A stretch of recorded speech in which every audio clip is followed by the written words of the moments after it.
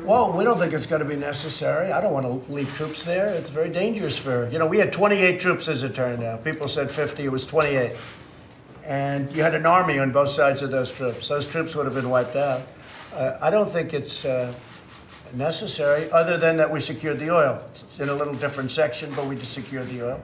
And the other region where we've been asked by Israel and Jordan to leave a small number of troops is a totally different section of Syria near Jordan and close to Israel. And that's a totally different section. That's a totally different mindset. So we have a small group there, and we've secured the oil. Other than that, there's no reason for it, in our opinion. And again, the Kurds are going to be watching. We're working with the Kurds. We have a good relationship with the Kurds. But we never agreed to, protect the Kurds. We fought with them for 3.5 to 4 years.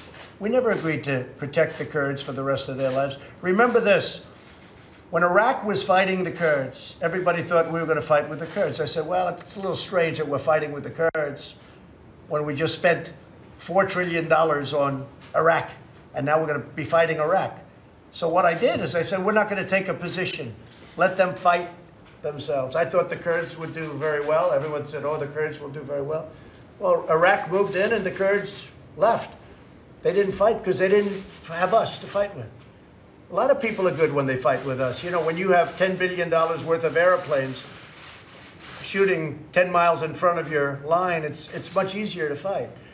But with that, they were a good help, but we were a great help to them too. They were fighting ISIS. They hated ISIS. So they were fighting ISIS. But we never agreed. Where is an agreement that said we have to stay in the Middle East for the rest of humanity, for the rest of civilization, to protect the Kurds? It never said that. Hi, everyone. George Stephanopoulos here. Thanks for checking out the ABC News YouTube channel. If you'd like to get more videos, show highlights, and watch live event coverage, click on the right over here to subscribe to our channel. And don't forget to download the ABC News app for breaking news alerts. Thanks for watching.